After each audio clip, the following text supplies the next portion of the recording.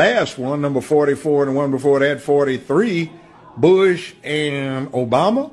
Well, there are pictures of Bush with his arm around 8-year-old Barack Obama because his stepdaddy, adopted daddy, Lolo Sotoro, had done a lifetime worth of business with the Bushes. Wow. Uncle George Herbert Walker, after whom George Herbert Walker Bush, Bush 1 president, was named, founded Halliburton in 1946 in Oklahoma.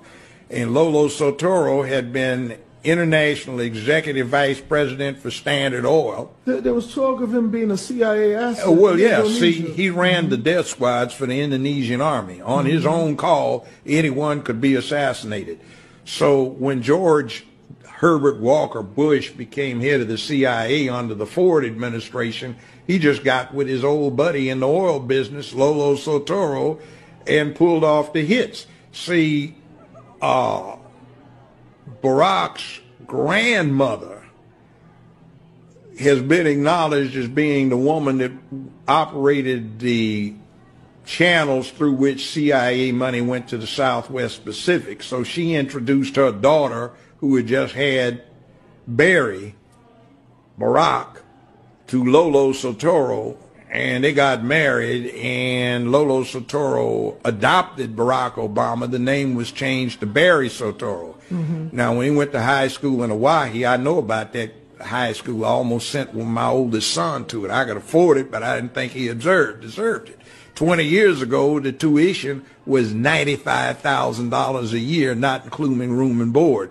When Obama went there, I've talked to 2 of his classmates. They independently state that the tuition, not including room and board, was $45,000.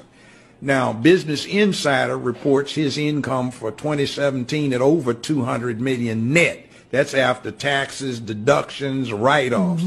For this last year, 2018, they reported it as $570+ million.